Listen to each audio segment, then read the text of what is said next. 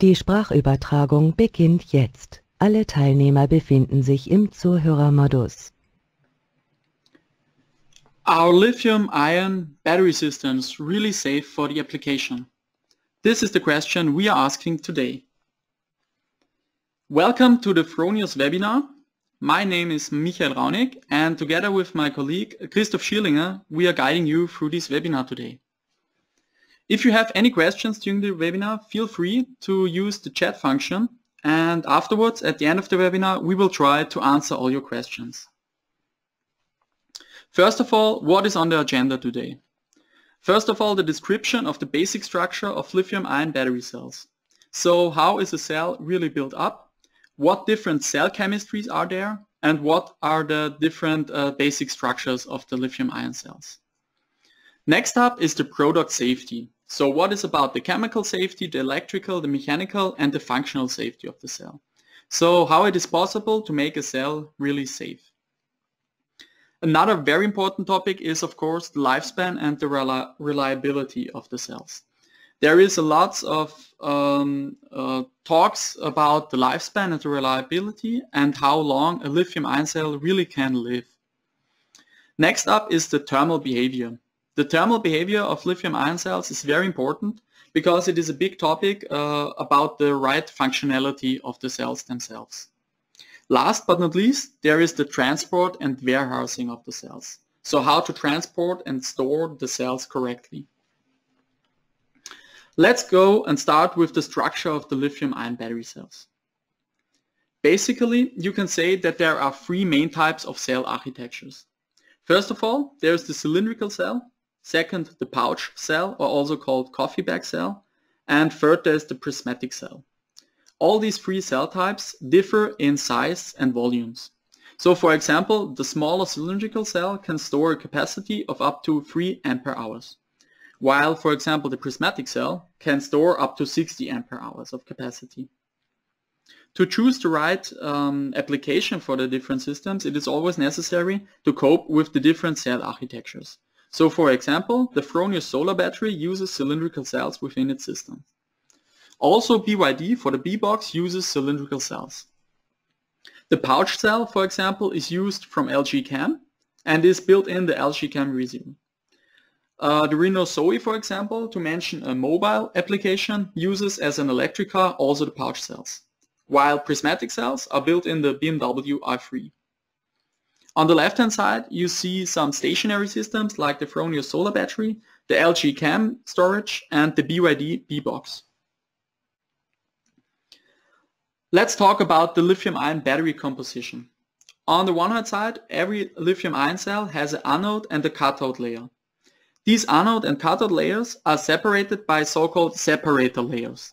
The separator layers is liable for separating the anode from the cathode and to prevent an internal short circuit. Furthermore, there is a copper foil and an aluminum foil.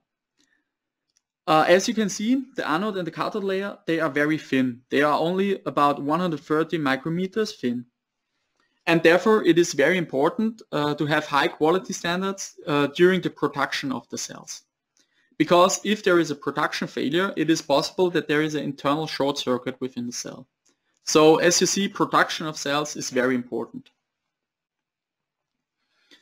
Next up is the characteristics of the cylindrical cell. In our case, at the Fronius solar battery, we use the LFPO standard, so the lithium iron phosphate standard.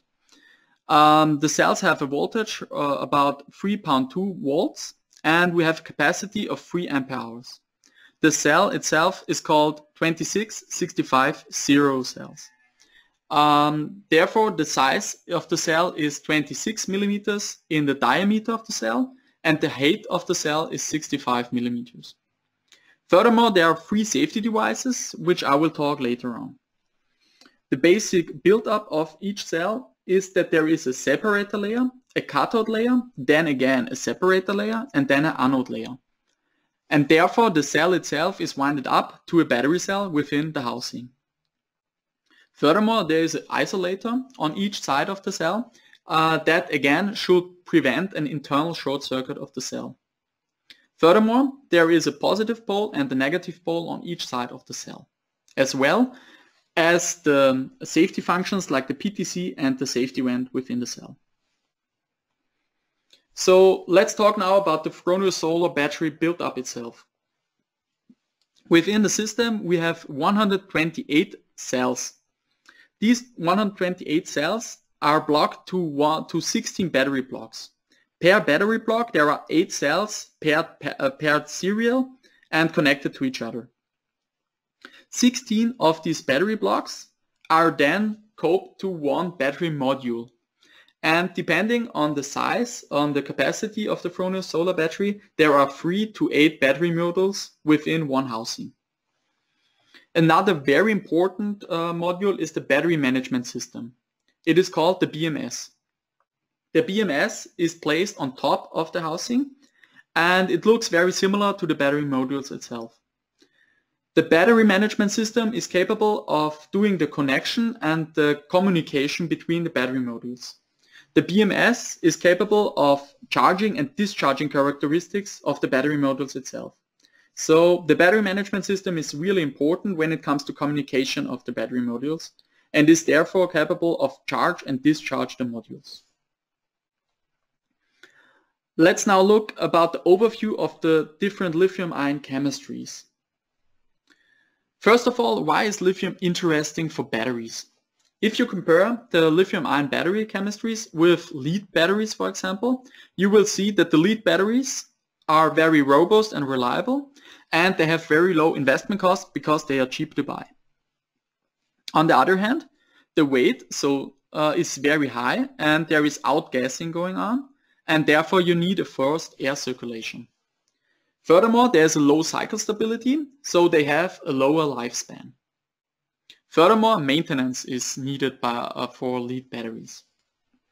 So we use lithium-ion batteries because they have simply higher cycle stability, they have no memory effect, they are lighter so they have less weight, they are very safe and have a high lifespan, and the system efficiency factor is very high. Furthermore, high voltages are possible with lithium-ion battery systems and no maintenance is needed. For now, unfortunately, the investment costs are still very high, so the systems are relatively expensive.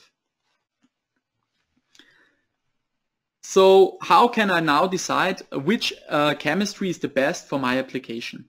First of all, there are some parameters that give me information about each different chemistries.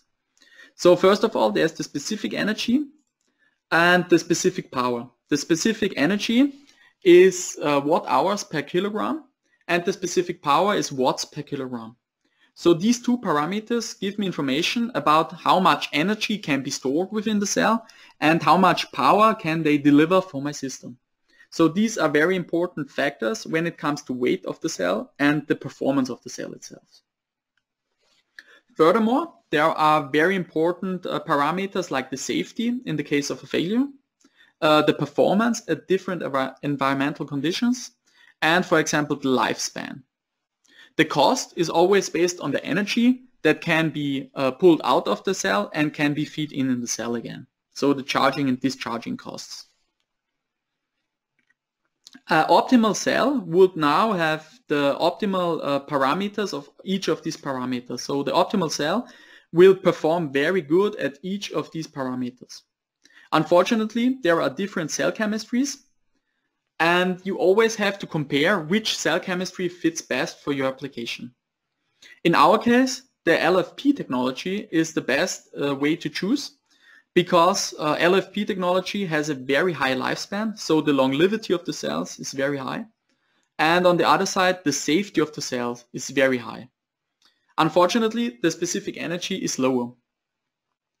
In our case, that is not that much of a problem because when it comes to stationary systems, it is not that problem that the specific energy isn't that high because this is not really a factor.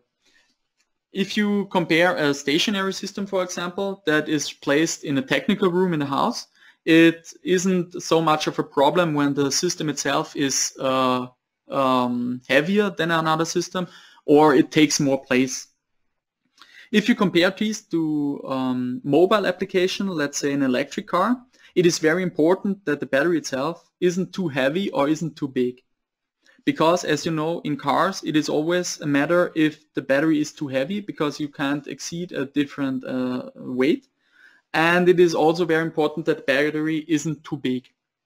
So for example, for mobile application like the electric car, the NMC technology, the nickel manganese cobalt oxide technology would fit better because the specific energy is higher. Therefore, you can ensure that, for example, in an electric car, the specific energy is high enough so that you can gain enough energy from the battery to power your car. When we talk about LFP technology today, then always the cathode material is meant. At the anode material, always graphite is the source, because graphite is the state-of-art material for anodes today. This is just because the energy density, for example, the power density, the safety and the stability is very good for graphite. When we talk now about the cathode material, the chemistries differ a lot. For example, if you compare the LFP technology to the LCO technology, you see that the LFP technology is very safe and stable, whereas the LCO technology is not so safe and not that stable. So it is always important that you choose the right lithium-ion chemistry for your application. So now, how is it possible to really make a battery cell really safe? So the safety of lithium-ion battery cells is often doubted because there is experience with consumer electronics like smartphones, laptops and tablets, but it is to say that lithium isn't lithium. For example, if you watch the window on the right, you see that there is a stable voltage stability window. So within these voltage parameters, it is safe to say that the cell is in a very stable condition. On the left-hand side, you have the deep discharge level, and on the right-hand side, you have the overvoltage level.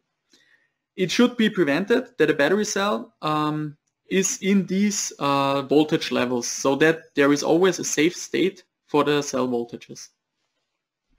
If you compare now the LFP technology, you will see that the voltage level is a very low one. So the charging and discharging process differs not a lot from the voltage. If you compare this now to the LCO technology, which is also used in the consumer electronics, so for example smartphones and laptops, you will see that there is a high demand of voltage levels. So the voltage level rises up and goes down in case of charging and discharging. In the case of failure now, if there is a failure within the cell voltage can rise up to a very critical level. So this means that the cell voltage then is in a critical level and the cell itself can gaze out and can be damaged. And this is a very bad condition because if the cell then is damaged, there is a so-called thermal runaway, which can lead to burn of the battery cell.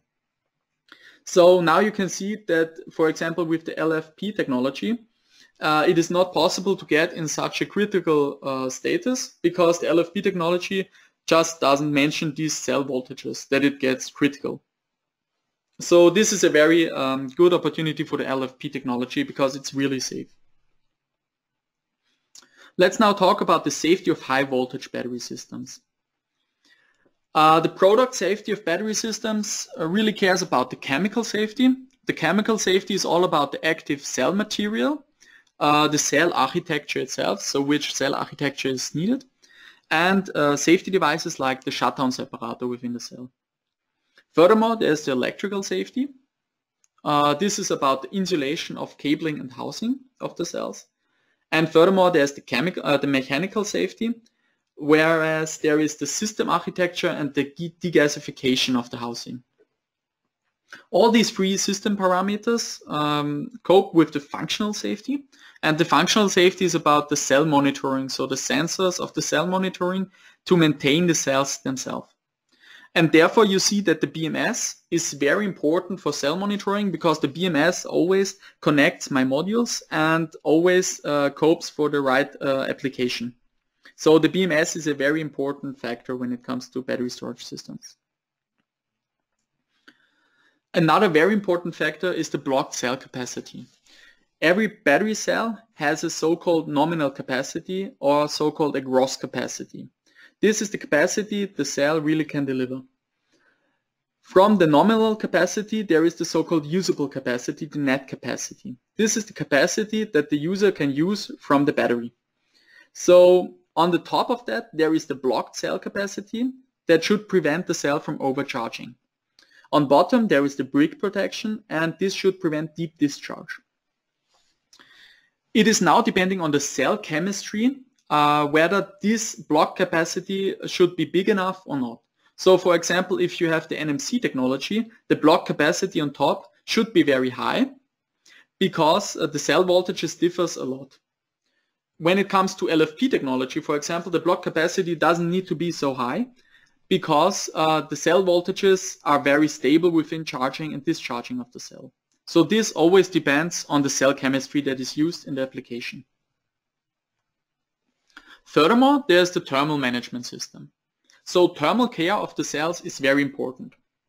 Since there is an idle temperature around 20 degrees of Celsius, at these 20 degrees of Celsius, at this idle temperature, it is possible that the cell really delivers the maximum output of power. So 100% of the net capacity can be delivered at the idle temperature.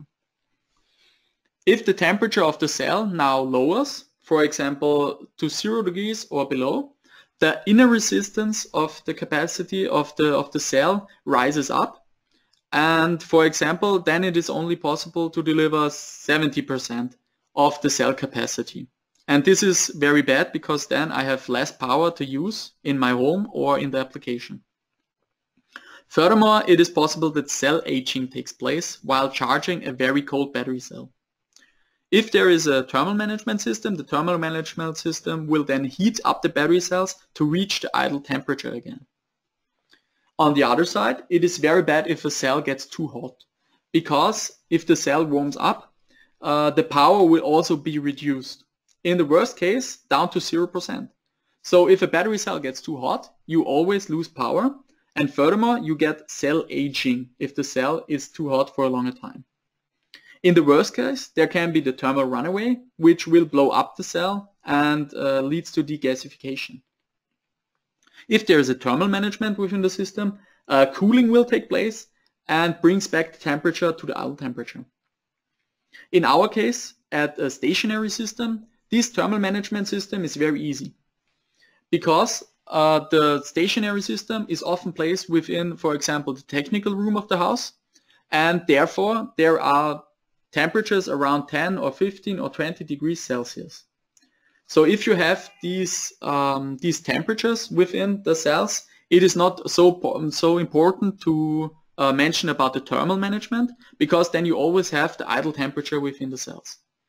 So in comparison with a mobile application, for example, in an electric car, the electric car always stands outside even if there is below 0 degrees or even if it's very hot outside. And therefore mobile applications need to be controlled also thermally, because then the temperature of the cell needs to be controlled. So this is a very big difference between stationary and mobile systems, for example.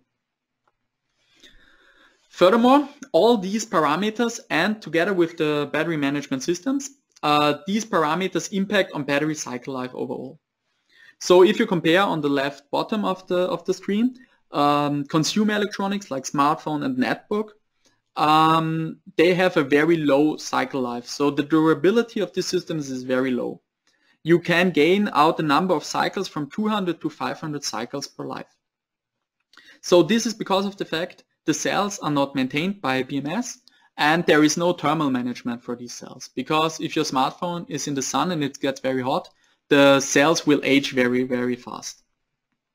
On the other hand side, if you take on the right upper corner the electric car or a stationary battery, it is possible to get a lot more number of cycles for the cycle life. This is because of the cells, they are maintained by the BMS and they have thermal management system, and they have just a simple different cell chemistry. And with all these factors together, it is possible to reach up to 5,000 and more number of cycles for the cycle life. So in case the durability for these systems is very high in case of consumer electronics. So it is not possible to compare consumer electronic cells with stationary battery cells, for example, because there are such difference.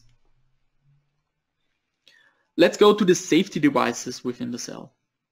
So when it comes to safety aspects regarding the high voltage parts, there is always a safety during the standard operation of the system.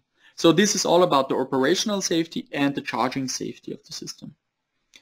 Furthermore, there are safety procedures during maintenance and service. So there is, for example, in our system, the maintenance plug. There is a safety plug. This is the red plug you can see in the picture. And this plug ensures power flow within the modules. So for example, during maintenance, this plug is pulled out to ensure that there is no energy on the modules left. Furthermore, there are strategies for accidental failures of the cell. So for example, there's the PTC, the CID, the circuit interceptive device, and the safety valve. These are safety strategies to avoid overcharging and over discharge of the battery cells. I will talk about this later on. So now we have really the cycle of stability. There is the cell, the battery pack, the BMS, the power supply, and the load. Within the cell, it is all about the general architecture, the PTC, the CID, and the safety valve. The BMS is always capable of communication, the thermal control, and the charging control. When it comes to the load, it is always necessary for accurate handling of the load, the place of installation, and the safety distances. So let's now take a look about the safety mechanism within the cell. First of all, there's the PTC. The PTC is just a protection against high currency within the cell.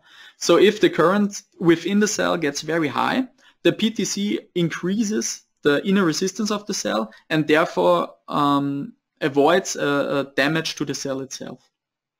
Furthermore, there are safety devices like the circuit interceptive device, the CID.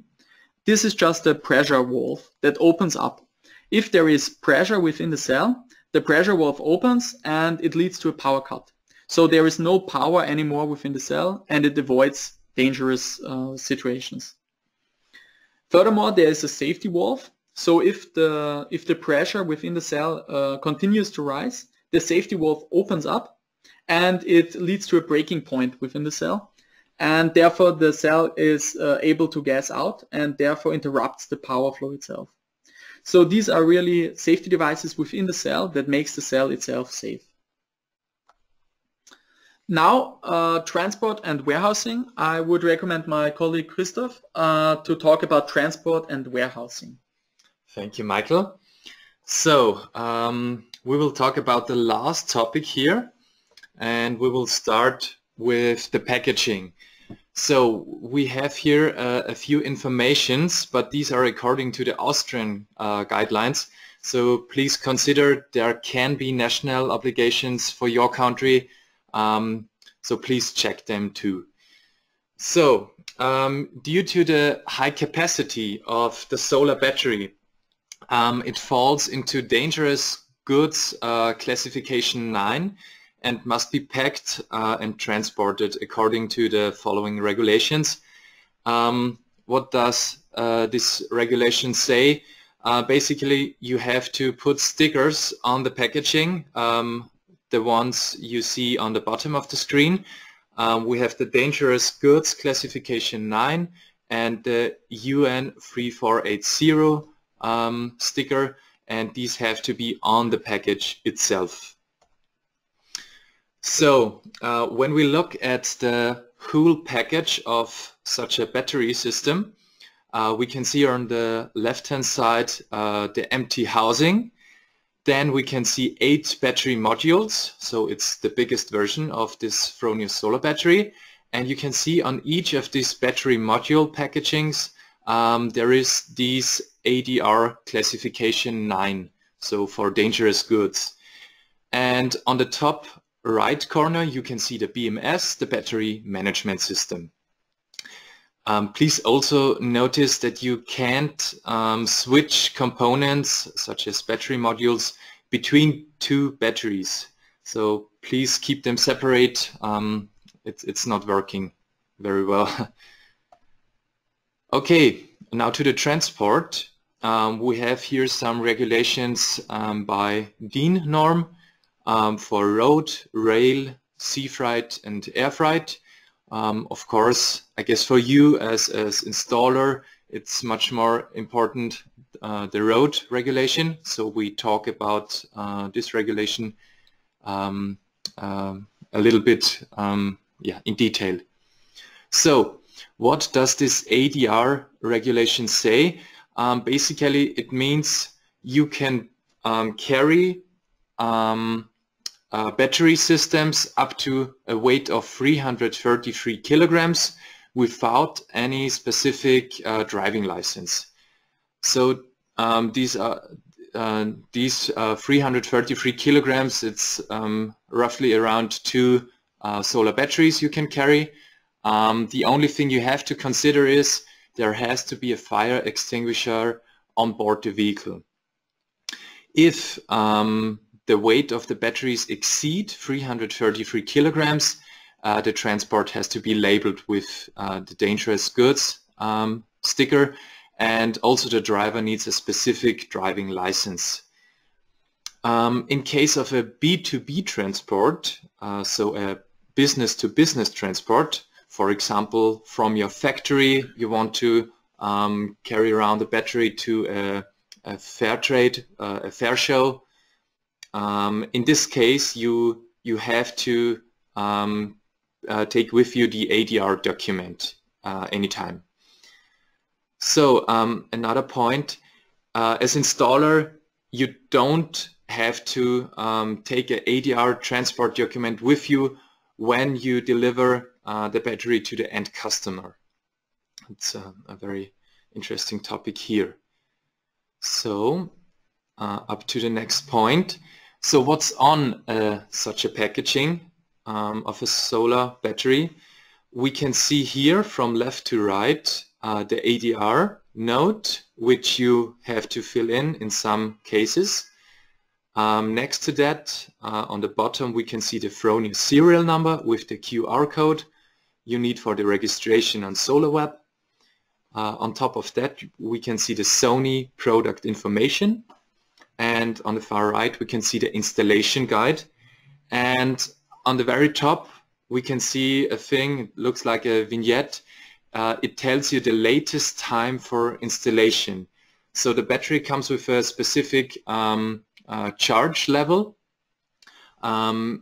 If the charge level drops under a certain limit, you can't install the battery anymore. You have to send it back to Fronius, and we have to recharge it if we can. It's not in every case. So please check this date. Please check the vignette and install it in time. Okay, now to our last point here, the warehousing, the storage. So when we talk about Fronius solar batteries, we talk about very safe, highly safe batteries with long service life and a low level of self-discharge.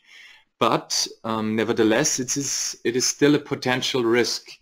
And to prevent any kind of danger, you have to store it appropriately. So we from Fronius recommend just store it in the original packaging under a temperature of -40 to 60 degrees Celsius and a humidity of maximum 80%, and there should be no problem. Please also make sure the room you store the battery in is well ventilated and there is no direct sunlight or other heat sources. Isn't good anyway for electronic. Another point, the installation place. Here we don't have this big range. We recommend an installation temperature of +5 to +35 degrees Celsius and only indoor installation. So there is no outdoor installation possible with this battery type. And a relative humidity from 0 to 95%. Also make sure there is enough room volume, at least 8 cubic meter. It has to do with the air volume. It's just for safety reasons. So we recommend a technic room or, for example, a basement where you have consistent temperatures between 15 or 20 degrees, according to Austrian standards. Okay, so now I think we have some more informations from you, Michael. Thank you, Christoph.